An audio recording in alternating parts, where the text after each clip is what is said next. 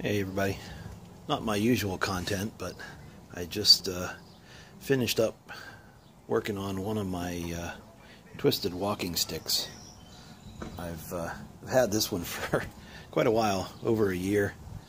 My intent was to gift it to one of my other favorite YouTubers, local guy, the Wandering Woodsman. I'll link his channel in the comments below. I was hoping to get to a meet up with him and give it to him, but haven't been able to. And I found out that his sister has an antique shop nearby that maybe I can put it there and he can pick it up.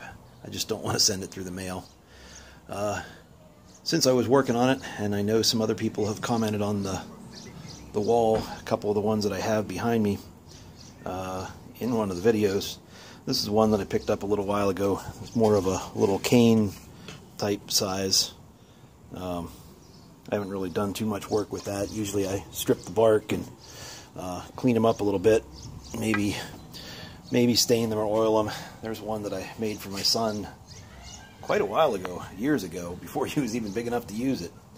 And just a couple of them in the background to be worked on in the future.